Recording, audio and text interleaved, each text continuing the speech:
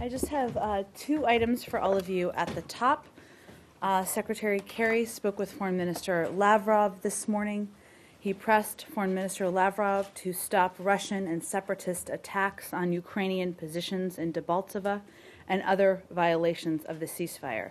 The Secretary urged Russia to secure access to Debaltseve for OSCE monitors who have been blocked from performing their responsibilities, according to Minsk agreements Russia signed in February and last September. They also briefly discussed Libya, Syria, and the summit on countering violent extremism that we are hosting here in Washington. Deputy Secretary Blinken will host the 10 ASEAN Chiefs of Mission today at the department to discuss an array of important issues, from economic integration to regional maritime cooperation. The Deputy Secretary will underscore our commitment to a close relationship with ASEAN and reiterate the importance of ASEAN unity and centrality as ASEAN continues on a path toward economic integration and as its members face difficult regional and global security challenges. The Deputy Secretary will also discuss his recent trip to Japan, China, and the Republic of Korea and reinforce the importance of Asia to U.S. foreign policy and our rebalance strategy. Matt. Thank you. I'm sure we'll get back to Ukraine, but I want to start with something that your colleague at the White House was just asked about, and it came up over the weekend about Israel and the Iran negotiations. Is it correct that the administration is now withholding certain details of the negotiations with Iran from Israel out of concern that members of the Israeli government have or will leak selective parts of that information in an effort to first, let me say, but reiterate, that conversations continue with Israel on Iran nuclear negotiations. Undersecretary Sherman met with Israeli NSA Cohen and Minister for Intelligence Steinitz in Munich, and we'll see NSA Cohen again this week. And Iran negotiations were obviously the main topic of discussion. Secretary Kerry, as all of you know, continues his conversations with Prime Minister Netanyahu about this issue. And as our NSC colleagues have noted, and National Security Advisor Rice maintains regular contact with her counterpart. So we are continuing frequent and routine contact. We continue to consult, as I mentioned, with our Israeli colleagues, and we continue to get into specific issues in these consultations. But we have long been mindful not to negotiate in public, and we take steps to ensure that classified negotiating details stay behind closed doors in these negotiations. That has long been the case. Okay, so it is correct then that that classified negotiating details are not being shared with the Israelis? I wouldn't put that fine of a point on it. I think there are some details that obviously we have concern about being in public to respect and protect the negotiations, and those are details that we take steps to ensure are not don't get into the public. So is one of those steps not telling the Israelis about them? Again, I think we share a great deal. Obviously, there are steps we take, including what we share and how we consult with our counterparts, including the Israelis. I understand that you share a great deal, but you're saying that you don't share everything. Is that correct? Correct. Okay, so you are withholding some details. Correct. Okay, so can you say if this is this a new thing? Has this been in place? This decision been around since the beginning? We have long taken steps to ensure that these negotiations remain private. And that would include, so we're talking about not just the secret back-channel talks that were in Muscat and other places, but even after the Israelis were informed of the back-channel talks and then of the beginning of the new P5 Correct. Plus round. Since the very beginning, you have been holding back some information from the Israelis. Well, I'm not going to put an exact date on it. Obviously, as time has progressed, there are more details and more information, but it is not new.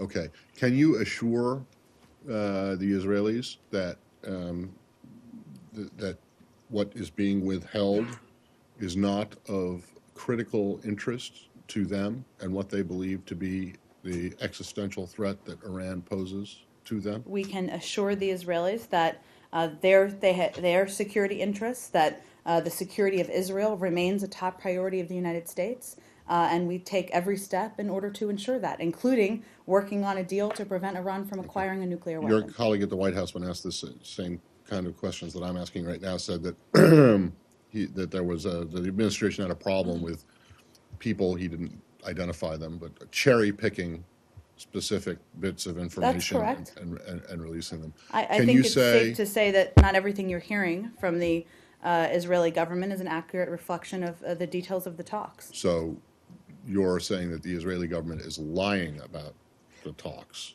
Is that correct? Or they've been misinformed because maybe you haven't been telling them everything?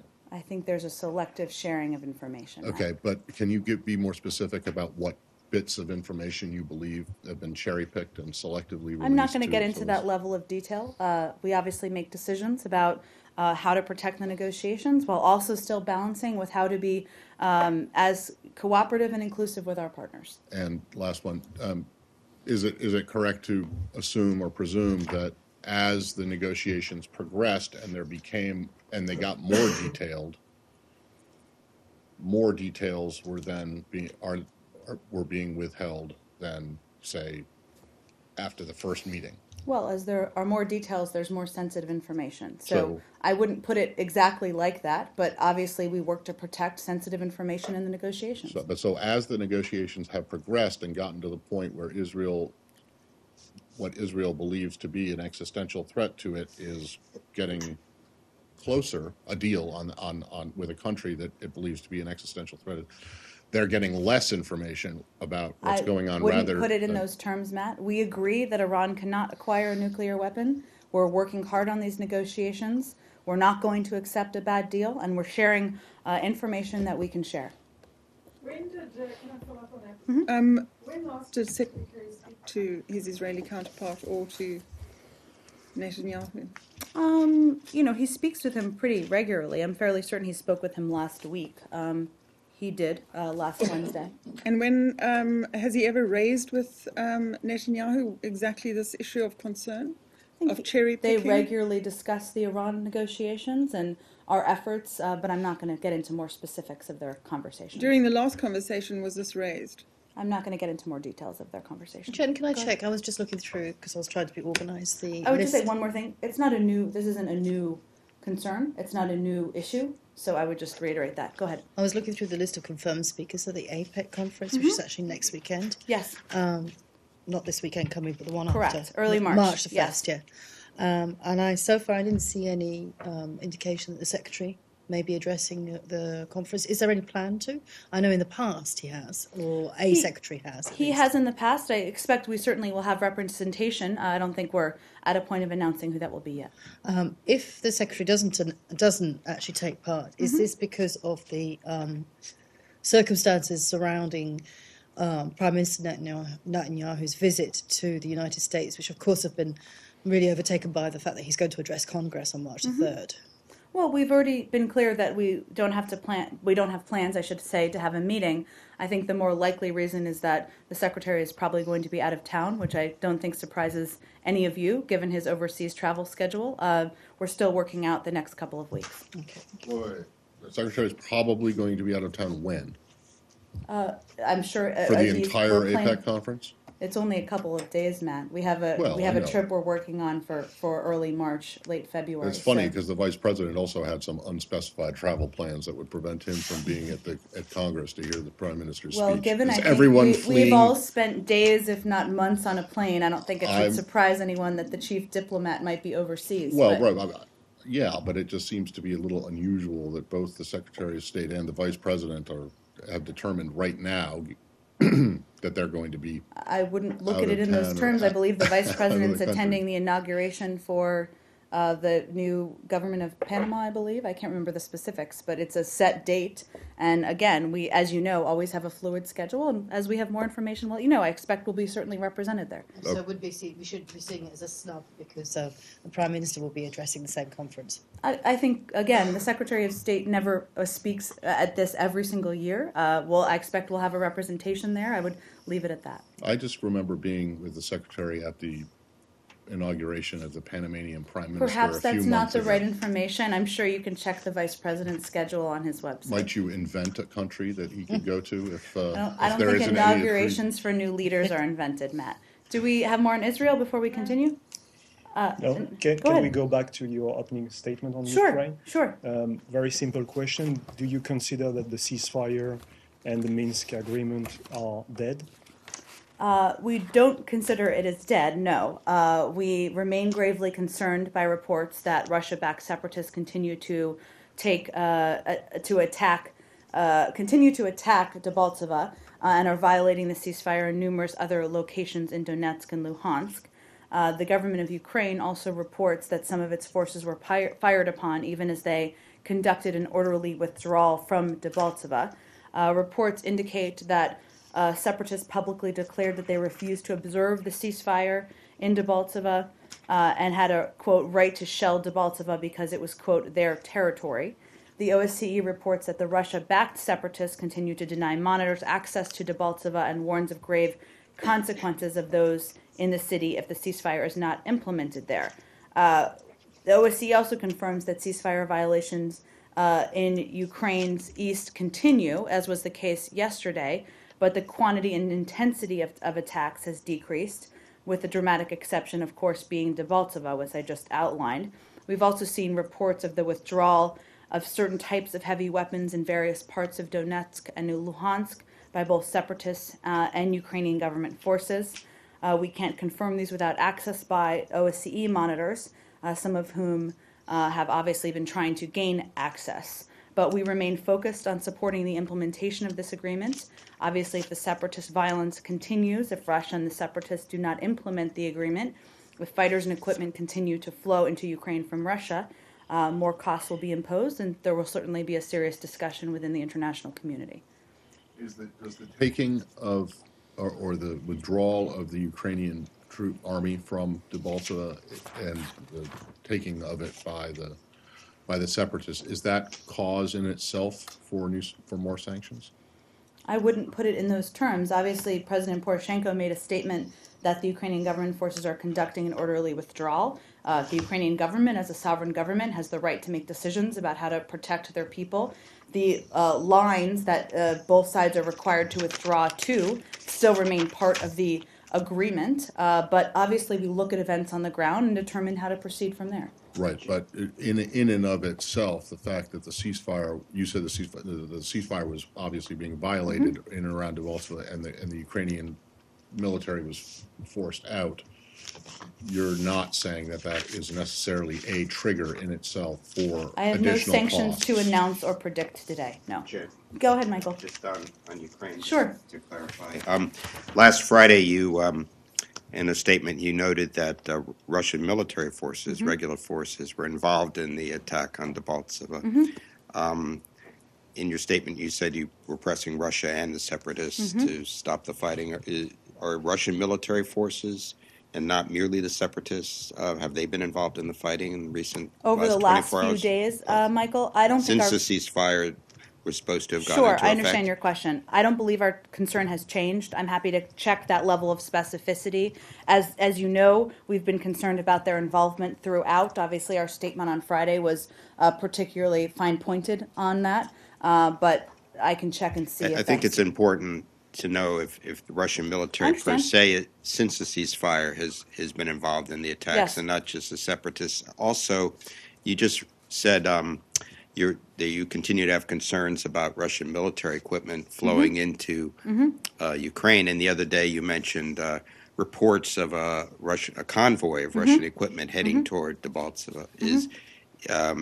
Is Russian military equipment, has that continued to flow since the ceasefire, and can you confirm now that there was such a convoy? We don't have new details to confirm today. It's challenging, as you know, because the OSCE monitors are not able to see what's happening on the ground. So we've seen reports, but don't have new details to confirm. And lastly, in their readout of the call with Secretary Kerry, the Russian Foreign Ministry, which put out a version of this Yes. earlier today, said that Lavrov had made the point that the Ukrainian government should be in direct negotiation or dialogue with the separatist leaders. They seem to have in mind a process that would supplant the diplomatic arrangements that have taken place in Minsk that would involve direct negotiations between sort of two equal parties, the Ukrainian government and the separatist leadership.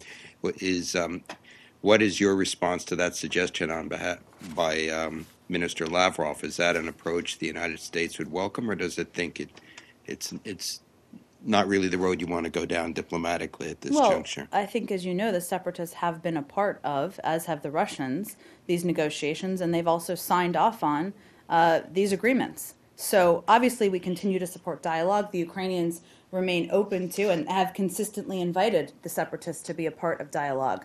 But right now we believe the focus should be on implementing what they just signed a week ago that builds on the agreement they all signed in September. In any area where the violence has subsided since the signing of the ceasefire? Well, the areas outside of Debaltseve, and obviously we've seen some violence in Donetsk and Luhansk, but we have seen, though, according to the OSCE, other areas where there has been a reduction in violence. Any more in Ukraine before we continue? Ukraine. Go ahead. Yeah, speaking today from Hungary, President Putin, when asked about possible consequences if the U.S. provides lethal weapons to Ukraine, responded that, according to his information, that these weapons are already there. Does That's President incorrect. Putin? That's incorrect. Mm-hmm. So his accusation that the U.S. is supplying weapons to lethal weapons to Ukraine is not correct. Correct. It is incorrect. Yes. More in Ukraine before we continue? Pam, go ahead. In yesterday's briefing, when we were talking about ceasefire violations in Ukraine, you mentioned that the international community needed to give the diplomatic process a chance to play out. In light of today's developments, where are we with that? Is the United States closer to saying perhaps that it's time to set a deadline for this or time to look at some other alternatives, considering that the Russian-backed offensive is continuing? Well, we remain focused on supporting the implementation of this agreement. Obviously, we're very concerned about the violence that we've seen in Debaltseve and some areas of Donetsk and Luhansk. We have seen intensity of attacks decrease in some areas, as confirmed by the OSCE. We've also seen reports of heavy weapons in various parts of Donetsk and Luhansk be pulled back. So right now, we believe we still need to continue to give time for the agreement to work itself through. It doesn't change the fact that we have a range of options, as does the international community, and those options remain just as they were 2 weeks ago. I'm not sure I understand. You want time to allow the agreement to work its way through, but I mean, it seems that the agreement is already done with.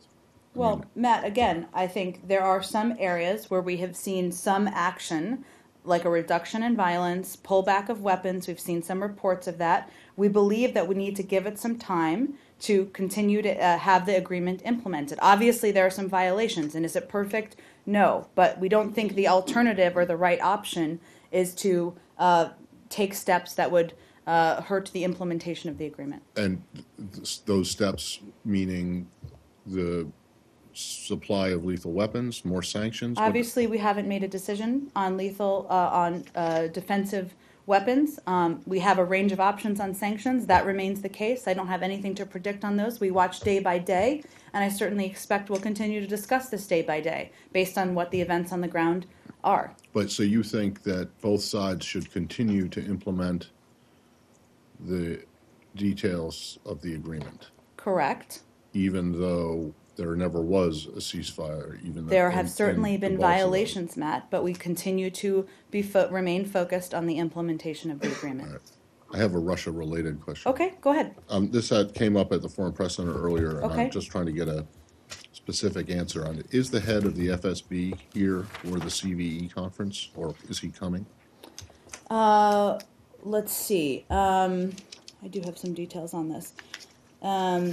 We have been working closely, obviously, with a range of countries on their delegations they'd like to attend. I believe, just for some details, the Russians asked for assistance with visas and flight clearance last night because they decided to change some of the attendees in their delegation, and I believe that he is one of the attendees. He is. Yeah. So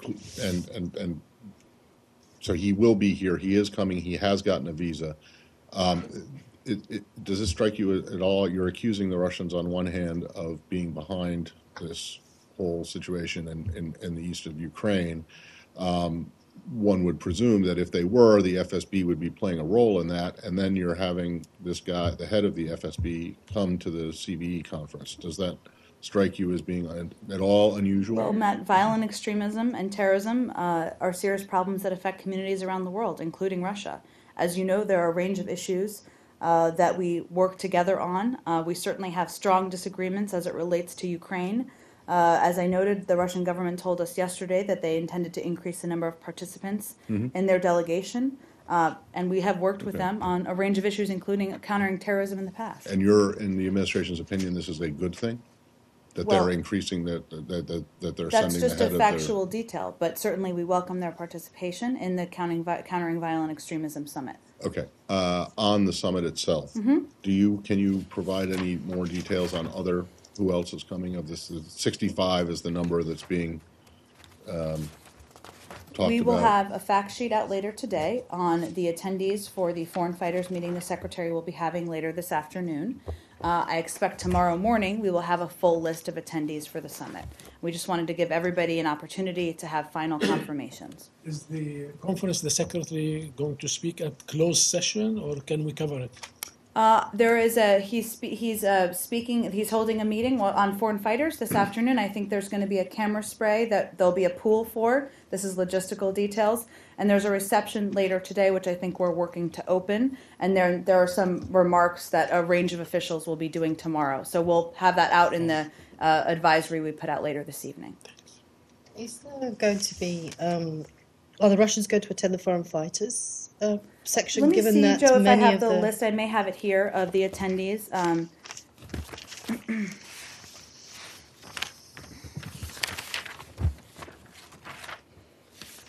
And again, as I noted, if you don't have it in this moment, you will have it later this afternoon, but let's see. Albania, Algeria, Australia, Belgium, Bulgaria, Canada, Denmark, EU, France, Germany, Indonesia, Italy, Jordan, Kosovo, Macedonia, Malaysia, Morocco, Netherlands, Norway, Qatar, Russia, Saudi Arabia, Singapore, Spain, Sweden, Tunisia, Turkey, UAE, UK, and the UN. And can you tell us how many Russian delegates there are? When you said they expanded the size, I don't have that level of specificity. Is that was just for the foreign fighters, Correct. or that's for tomorrow as well? That is for the foreign fighters. I And would certainly more- anticipate that these will also be represented tomorrow, and we'll have the more expansive list tomorrow morning. But there are more than just what you Yes, read correct. there This is coming just for the tomorrow. foreign fighters meeting today. All right. On this topic, just more generally, and I wasn't quite aware of how much furor there had been over on your colleagues' comments on television on Monday night when you did the telephone briefing yesterday. She's getting a lot of flack from people for saying what she said, and I'm just wondering if you can say whether the administration believes that getting jobs for violent extremists is going to fix the problem, Well, or first, if that's just not at all what she said. okay. So So let me reiterate what was said, and I would also encourage everybody to not only read what the president's op-ed said today, what the secretary's op-eds have said, which are all consistent. No one should doubt the resolve of the United States to go after ISIL and go after terrorists around the world. We've done thousands of airstrikes. Members of ISIL on the battlefield, we're going after them, and they'll be killed. I think what she was addressing, which we've all addressed and was in the op-ed today as well, is the fact that we also, in addition to the military component of this, which is very important, need to go after the root causes. And that includes is ISIL having success recruiting young men in some of these countries? What are the vulnerabilities? Why are young men choosing to join a group like ISIL? Also, separate from that, there are issues like foreign fighters. Why are individuals from Western countries going over and finding an appeal here? This is obviously a broader conversation, but the CVE summit is not just about ISIL. It's not just about the military component. It's about how to address these threats of extremists around the world. And that was what the conversation was about. So, but that's a generational kind of thing. You don't expect that you could rehabilitate a guy who is out there beheading Egyptian cops or American journalists or Japanese. That's No not one for is them. suggesting that. We're not going at, we are not, we're going after those individuals to take them off the battlefield. What we are suggesting is how do we address this threat over the long term in addition to what we're doing Right. militarily now. Okay, when you say take them off the battlefield, you mean kill them. Correct. So you would say that what Marie said was taken out of context was only, I'm not sure that I see. I would say Okay. that. And I would also say that I think there's no question if you talk to a range of the officials who are here and the different focuses of the different breakout groups and that are happening even at this summit, that there are many focuses about how to take on extremism. Militarily, that's an important component. Obviously, that's focused on individuals who are on the battlefield now. But we also have a group tomorrow that's going to be talking about messaging and the ideology. We're talking about foreign fighters this afternoon. So there are several components about how we address this over the long term. Can I just Go ahead. clarify something you said? Sure. I thought I heard you say the head of the FSB is en route to the United States. He's not here yet. Oh, I don't think I meant to say that. Maybe that was a little outdated. He may or may not be here. I think they were planning to be here for the start of the summit. And that you learned of this recently when they filed They different updated plans their. and updated their visas. But prior to that, you were not aware that he was coming. There was a different group that was planning on attending. It was expanded or changed a little bit. And when did that happen? Last night. So last night, the Russian Federation informed the American government that it was expanding its group and that to include the head of the FSB. Correct. And prior to that, he was not expected to attend. That's my understanding, Michael. And what led? It's an interesting change. What does that signify? Was he previously invited? What's Russia the was significance of invited that? to participate. I believe that we left it to each country to determine their delegations. Jen, about the North Korea? Go ahead. Summit. Sure. Sorry, there was a conference call on Monday, and then again, I think just now at the Foreign Press Centre, your deputy Marie also mentioned again this idea that out of this meeting you want to see an action agenda. Is this going to come in a form of a written document? Is it something that you're going to be making publicly available, or is it going to be more of a informal kind of a series of notes that you're going to keep among yourselves? I certainly think we will talk at the end of this in coordination with our colleagues at the White House about where we go from here. So that you expect to come up with like a roadmap or an I don't action have plan? a format for you in terms of what format it will take, but I certainly this is we hope to be a catalyst for future action and a point of discussion to talk about where we go from here. I mentioned there'll be a fact sheet later this afternoon, and I certainly expect there'll be more paper in the coming days. I just want to make sure I completely understand. It is the administration's position that the fighters who are the violent extremists, or however you want to describe them, those who are on the battlefield Yes. now committing these atrocities, Yes, are going to be killed. that that is correct? that is our objective. It yes. is not, the objective is not to go find them a job or get them a better education or do something Correct. like that. Correct, Matt. But we also need to look Right. at the root causes that leads, the 12, 13, 14-year-olds today to be possible candidates in 5 years. Thank you. You're not intending to capture them then and bring them to justice in front of any kind of courts? I think you've seen what our action has entailed, and I expect that would continue. Then about the North Korean human rights issues. Sure. UN resolution on the North Korean human rights will discussing early next month, yes. What is the United States final destination of North Korean human rights issues? Well, Do you have any- North Korea has one of the most abysmal records on human rights in the world. There is a commission of inquiry that, as you know, looks into this. The report reflects the international community's consensus view that the human rights situation in North Korea is among the world's worst. We urged North Korea to take concrete steps as recommended by the Commission of Inquiry to improve the human rights situation. We will continue to work with the international community to sustain international attention on the deplorable human rights situation in North Korea, and that is something that we remain committed to. Thanks. Honduras? I'm sorry, go ahead. Honduras? Honduras. The Honduran government has suspended and is investigating 21 police officers from a special unit that was assigned to the U.S. Embassy. Your reaction to that, and do these officers have access to the embassy itself? Let me take the question. I haven't talked to our team about that particular issue, but we'll get you an answer back later today. Iraq? Sure. Yesterday, President Barzani went to Kirkuk and he had a message for the militias around Kirkuk, especially the Shia Iranian-backed militias.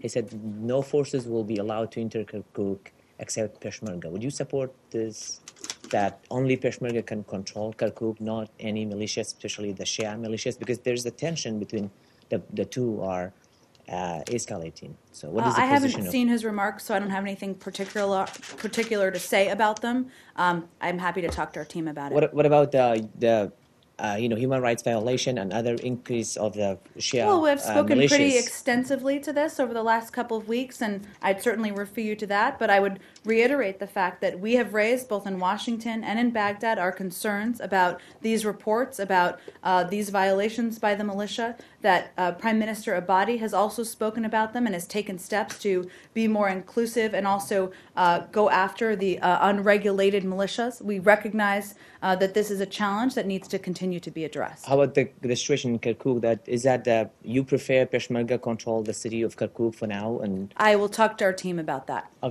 One more Sure. question. Again, the Erbil and Baghdad deal, State Department in the past that made a big deal out of it. That the deal was a step forward. Oil revenues? Both like oil revenue and also the security that they will give the money to KRG, the share that they have 70%. But the deal is not working now. And a couple of days ago, Prime Minister of Kurdistan was in Baghdad, and he said there's no money in Baghdad to send it to Kurdistan. And the Minister of Planning also of Kurdistan region, of course, he said before Abadi start assuming the position of the Prime Minister, there were like $60 billion in the Iraq bank account in New York, and then after he came, the money is gone. Do you have any information, like your government has any information what happened to that? I have no confirmation of the accuracy of what you're saying, but I can certainly check with our team on it. Okay. Iraq? Iraq, yeah. Go ahead. Sorry if you were asked about this No problem. previously. The head of Hezbollah, Hassan Nasrallah, on Monday revealed that there is a limited Hezbollah presence in Iraq fighting against IS. I wondered what your reaction would be to that, and whether, if Hezbollah is fighting the Islamic State, does that make you almost allies? No is the answer to the second. We've seen certainly the comments you're referencing. We don't have confirmation about what role they may or may not be playing. We've been clear about our concern regarding Hezbollah's destructive role in Syria and of the same concerns about reports of its involvement in Iraq. And this is their involvement, if their reported involvement, also endangers Lebanon. We continue to believe that Iraq's sovereignty must be respected, and the government of Iraq must focus now on strengthening its internal political and security institutions in an inclusive way. So our concerns about Hezbollah and their destructive role have certainly not changed. Are you in touch with the Iraqi authorities about these reports? Have you tried to seek confirmation via them? I'm sure we are in touch with the Iraqi authorities. I can check and see if there's more we can convey about these specific reports in our conversations on them. Thank you. Iraq? Yemen. Any more in Iraq? Okay, go ahead, Yemen. Thank you. Pardon me for reading off the questions off the phone here. No problem. So I have some more questions about the evacuation from Yemen after our chief intelligence correspondent, Catherine Herridge of Fox News, reviewed some State Department emails. One of her first questions was, why was the OpenNet communications link left up and not shut down in the embassy when the staff evacuated? And how is that consistent with safeguarding of sensitive information? Well, as you know, we take every precaution necessary to, when we move staff out of an embassy, including addressing classified materials, ensuring that all of our information is secure. I don't have any confirmation of that particular report. I don't know what emails you're referring to. I'm happy to check into it. And then she also had that when the staff evacuated, why didn't the charter go to a U.S.-controlled airfield that would have allowed the Marines to keep their weapons? The Marines destroyed their weapons, but can you explain what happened to all of the ammunition? There were over 100 Marines there. Well, I think, one, the Marines, and I would point you and her to this, have put out an extensive statement about what they did and the protocol they followed. Every protocol was followed in this case. We made a decision from a range of options about what the best way was to move our staff out of Yemen, and I'm going to leave it at that. Okay. Matt had asked a similar question Sure. last week. Are you sure that all the classified information that you needed to destroy was destroyed or dealt with in your evacuation of the embassy in Sana'a? Yes, I have not heard any concern to contradict that. But you have no confirmation about whether this link, this secure link, was apparently left up. An OpenNet link An he's OpenNet referring link, to. yeah. I don't Whether- have any confirmation of that report or the email. I am happy to talk to our team about it. Is an open link, OpenNet link unclassified or classified? Typically unclassified, but I can check and see what this specific report is. So that would be how they connect to Google or whatever? I don't know what the details of this particular report are. Remind me again, the evacuation was successful or unsuccessful? How many people were wounded, injured, killed? Successful. Not a single person was. Our team was successfully moved out of the country and is back in Washington. And obviously we're determining where they'll be based. Okay, so people-wise, it may have been successful, but you still did, they did take the vehicles. Which have correct? been returned. They have been returned? Yes. To whom? To our, I believe our embassy, or our local staff. I can check on the specifics of that. Let's see if I have it that specific level of detail. They have been, have been secured under the safekeeping of UN personnel at the diplomatic transit facility. UN personnel? Mm-hmm. Okay, and that's the same facility that we were talking about, I think, Correct. last week, right after? Yes. And so has that been turned over now to the UN? We were in the process of that. I believe it's likely been completed. I can check on that level of specificity. All right, and presumably this is a big enough facility so that all the cars that were in the convoy, all the vehicles are there and they're safe? Yes. And the UN has confirmed that? Yes. Okay, and then the last thing on Yemen, have you decided or found a protecting power yet? I don't have an update on that. I will talk to our team and see if there is one. Any more in Yemen? Yes. Okay. So, did the State Department ask for military air clearance into Yemen, and was it denied? Did the State Department ask for seaport clearance, and was it denied? I'm not going to get into specifics of our planning for the movement of our personnel for obvious reasons. This is something we've had to do in places around the world, unfortunately.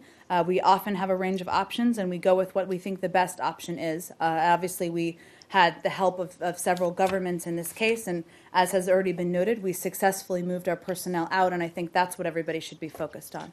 And the last one was, Okay. you said the plan was in place for weeks, but the emails show only days before the evacuation the plan was to use commercial air. Well, I think to be clear, I don't think it should come as any surprise that only a handful of people on likely a classified network and in classified conversations would be discussing something as sensitive as the movement of personnel. We also had been reducing our personnel there for several weeks, so I will leave it at that. Thank you. Okay, let's go to Abby in the back. Go ahead. The University of Massachusetts said that they are reversing their original decision to not allow Iranian nationals studying engineering and science into their program, citing discussions with the State Department. Can you talk a little bit about what was discussed or what was conveyed to them regarding the policy? Well, we had a conversation with UMass Amherst about their decision and also conveyed that U.S. law does not prohibit qualified Iranian nationals coming to the United States for education in science and engineering. We also would offer to provide the necessary guidance for any school that has questions about this or wants to have discussions about the implementation of relevant laws.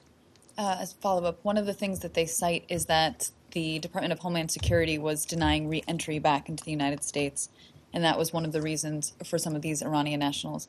That was one of the reasons why they were implementing this policy. Is that anything that was discussed? I would certainly or? refer you to the Department of Homeland Security. I can just speak to what is required by law or by the implementation of the Joint Plan of Action. Follow up on this issue. Are you saying that the school's original interpretation of this law was incorrect, and this is what led to the reversal? I would point you to UMass Amherst for them to speak to their decision to reverse it. Please, well, the UN actually in Libya. There's a lot of activity in the United Nations today at the Security Council around a resolution being put forward by Egypt. I believe they've now submitted a resolution which doesn't make any mention of any kind of international military intervention, but does ask for a lifting of the UN embargo on arms sales to Libya. Could you give us the administration's position on that? Well, we've not yet reviewed the proposal. I expect once we do, we'll have more to say about it. As you know, there's going to be a UN Security Council briefing on Libya this afternoon, I think around 3 o'clock. We continue to strongly support the efforts of the United Nations and Special Representative Bernardino to facilitate the formation of a national unity government. Obviously, we will look forward to participating and hearing from attendees at this hearing. Would you have opposed, if they'd gone ahead with the idea of asking for military intervention, would the United States have opposed that? I'm not going to speculate on that. Obviously, we would have looked at, and we will look at whatever the proposals are and hear from the attendees speaking this afternoon. Is it still the administration's position that outside interference in the form of airstrikes or any kind of military action in Libya is unnecessary, is a bad thing? Well, I think you may have seen the P3+3 statement that was put out yesterday as well. Certainly that remains our belief. We also, though, believe, and that has been our belief and our consistent position, and I spoke about this pretty extensively yesterday, as it relates to the internal fighting that's happening in Libya. We do believe a political solution, one that's led by the UN, is the best path forward. We also believe that this horrific attack that happened against the Egyptian Copts over the course of the last several days is something that we understand the outcry from the Egyptians, and while we're not going to confirm their military action, going after ISIL is a different entity than internal divisions or internal battles within Libya. Okay, so if going after ISIL is one thing, but an internal division, a revolt, is. I think I spoke different. to this yesterday, Matt. I don't have anything else to add. I know. It's just that, we think back. So NATO is the only organization, is the only outside force that's allowed to conduct military operations in Libya, and everyone else shouldn't. Well, there have been a range of countries, as you know, who have signed off on repeatedly many times on what they think the best path forward is, right, given the internal divisions in Libya. That remains our belief. Obviously, the events of this weekend is something we're also dealing with. Right. It just seems to be an area of inconsistency that taking a military action in response to or because of an internal spat or internal divisions and fighting in Libya is wrong, and yet you yourselves did exactly that several years ago in Libya. This is our view on the best path forward, and not just the view of the United States, but many other countries in the international community. Go ahead. Can we go back to the video itself? Mm-hmm. Has the administration reached any conclusions as far as analysis of the video? There are some linguists out there who are saying that the man who's speaking on the video speaks with a dialect that indicates he's either from North America or has spent significant time here. I don't have any new analysis of the video to discuss. Oh, any more on Libya before we continue? Libya? There was a letter or a article, I guess, obtained showing a ISIL propagandist citing that Libya would become the new ground in which they would attack Europe. So have you seen that? Is there any response to that? I have not seen the letter. Obviously, we're familiar with threats from ISIL and terrorist organizations. I would say that we certainly take threats seriously. We have not done any, I talked about this a little bit yesterday, in terms of the difference between the rhetoric and whether there's an operational connection. I don't have any new analysis on that today. Go ahead. Syria? There are reports that the United States finally approved the government and Congress to arm the Syrian moderate rebels. starting That in whom? March. I'm sorry. The Syrian rebels, the moderate, like the, It's long been approved. yeah. Okay, so that the training is going to start on the vetting on all of that stuff And DOD in has March. long said it would start in March, yes. Now, I mean, the question is, when they will start in March in like in Jordan, will that include PYD fighters too? I would talk to DOD about the specifics of You don't their have any train and information equip if they are- program. It's a DOD program, so they're the appropriate entity. Syria, go ahead. Turkey. Turkey, sure, go ahead. Turkey's ruling party is pushing through a legislation that will severely restrict freedom to protest and assembly, a so-called security bill. Do you have any comment about that? I don't have any specific comment on internal legislation. I think we've spoken in the past about our view and support for freedom of speech and freedom of assembly and freedom of the media, and that continues to be a value we have around the world, including in Turkey. One more question. Okay. In Mexico on Friday, President Erdogan called 80 congressmen, U.S. congressmen, rental people. He called them, I'm sorry. 80 U.S. congressmen, Yes. rental people. Okay. Who sent a letter to Secretary Kerry earlier this month, urging him to support press freedom in Turkey. Erdogan said, I quote, Mr. Obama, why are you silent? Biden, why are you silent? Kerry, why are you silent?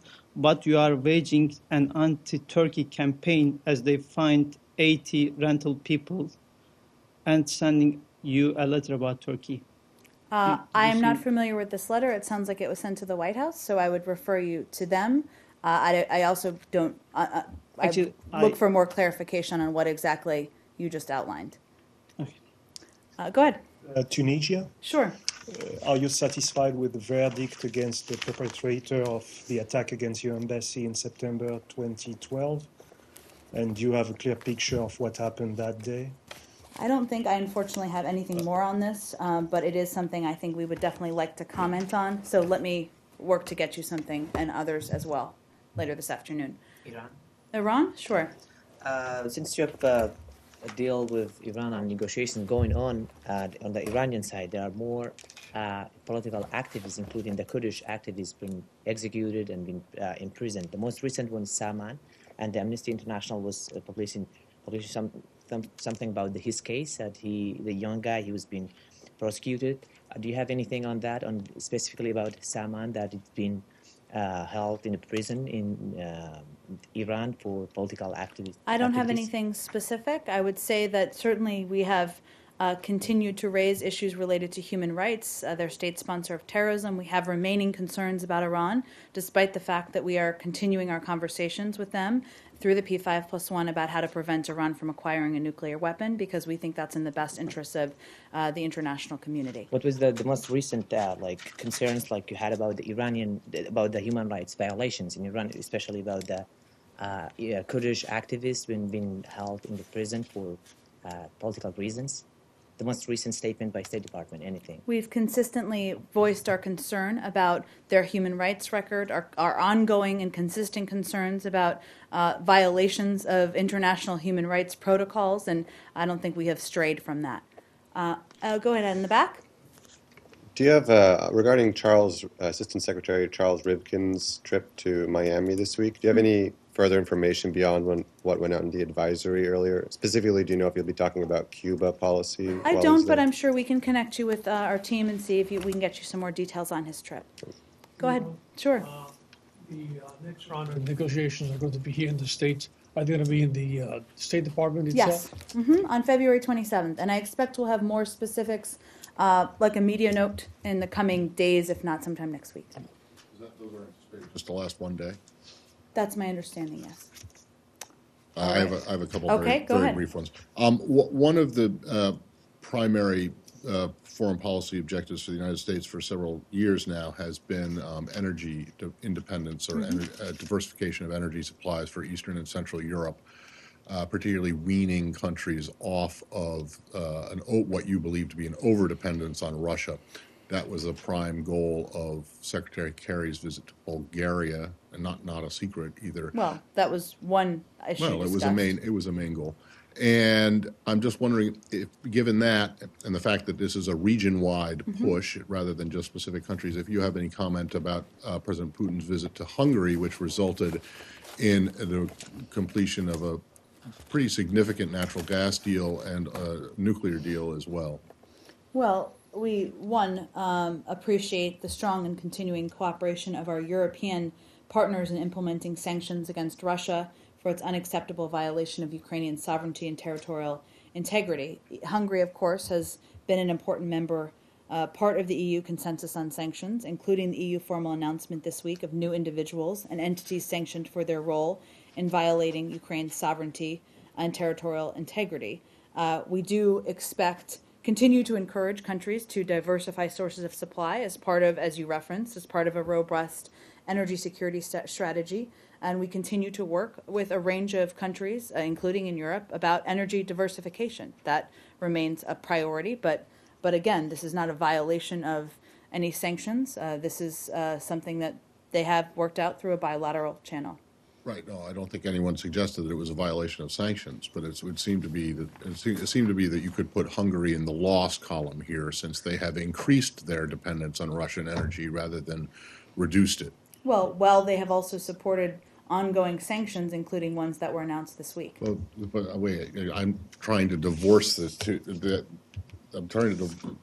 It's a separate issue completely from Ukraine and the situation in Ukraine and the sanctions. We continue to work with countries to diversify their energy resources. Are you disappointed that despite your attempts to push energy diversification in Central and Eastern Europe, the Hungarians have actually gone the other route and not only not reduced their dependency on Russian energy, but increased it with these deals? I wouldn't put it in those terms. It's an effort and a commitment that we are going to continue working on. All right. And my last one is just in Bahrain, there was an American teenager who was sentenced to several years in prison yesterday. I'm wondering if you have any comment about that. Taghi al-Maidan, right? Yes. I believe last September. Oh, no, this is someone different? This is Jafar, I believe his name. We are aware of reports that a U.S. citizen was detained in Bahrain. One of the most important functions of our embassies abroad is to protect and assist U.S. citizens traveling or residing abroad. Due to privacy considerations, there aren't more details we can share at this point in time. His family says that there was no one from the embassy present in the court for this hearing or trial or sentencing or whatever it was. Can you at least say, do you know if that's true? I can't speak to the case because we don't have a Privacy Act waiver. So you can't say. Was there anyone from the embassy in Manama happened to be strolling around a courthouse in the city or I in other appreciate cities your efforts, but yesterday? I can't go into more details. Well, his family says that they're disappointed that no one from the embassy went. I understand, and if we have a Privacy Act waiver, we can speak to it. Do they have reason to be disappointed? I think I have nothing more to offer here. On the other case, did you have something to say about the other case? No, I don't believe there's any new information. I just wanted to. It was another case. Okay, thank you, everyone.